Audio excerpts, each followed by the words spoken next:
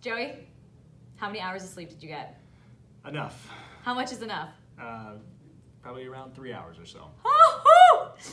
All right. So Joey Bunton, financial advisor here at the Tranel Financial Group, is a new, no, you're not a new dad, Second dad. Second dad. New again. New again. So congratulations Thank you. on the newest baby. How is she doing? Wonderful. She is eating everything in sight and That's good. growing and growing. Okay, awesome. So first and foremost, we're super excited to welcome another member to the Bunton family. So as you just had a baby, so this is your second one. Correct. Let's talk about 529s, right? First and foremost, okay, everyone throws out this number 529. We hear that a lot. What is a 529 plan? 529 plan is a state-sponsored college savings plan. Okay. And also, okay, fair enough. What are the benefits of a 529? You fund it with after-tax money. So that's money from wages or a business or from savings. Okay. And when you put it into the 529, it's invested and it grows over time.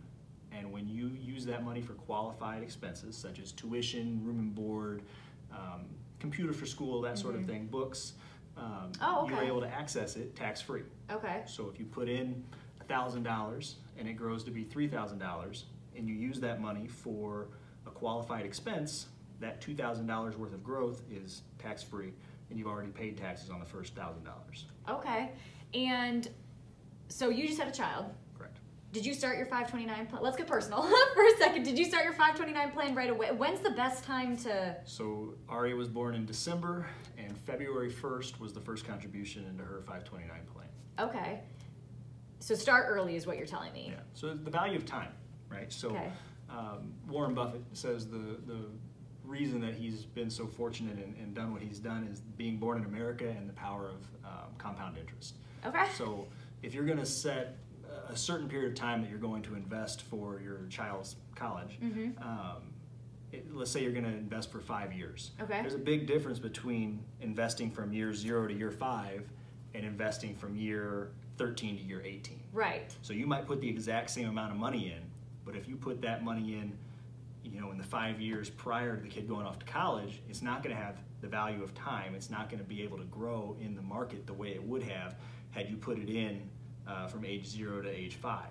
And so you don't get that tax-free benefit quite as much. You'll get some growth on what you put in 5 years out and 4 years out and 3 years out, but not near as much of that tax-free growth as if you had a much longer runway. So the value of time is very important. Starting early, if you can, is the way to go. Okay, awesome. Well, that's awesome, so thank you. If you're just had a child, right, newly found family or anything of that nature, let us know. Obviously, it's better to start earlier, actually in any situation, even for retirement as well, it's going down that route too. Starting earlier is better, right? Even if it's just a little bit as we go. So an additional benefit this time of year, we're in tax season, not all states offer it, but in the state of Illinois, in the state of Wisconsin, and in a few other states, you're able to deduct your 529 contributions off of your state income tax as well, up to a certain level. So in the state of Illinois, up to $10,000 if you file single, up to $20,000 if you file jointly. You do not get a federal credit or a federal deduction, but you get to deduct any 529 contributions off of your state income tax. In some states, not in all. I did not know that. That's I'm here to help. Okay, awesome. That's like news to me. Wow. Okay. Not that that applies to me, but in the future, it could apply to me. It applies to me, and I'm happy for it. Exactly. All right, well, thank you so much, Joey. I appreciate your time. Best of luck, hopefully getting some more sleep, obviously. One day. But thank you so much. Have a great day.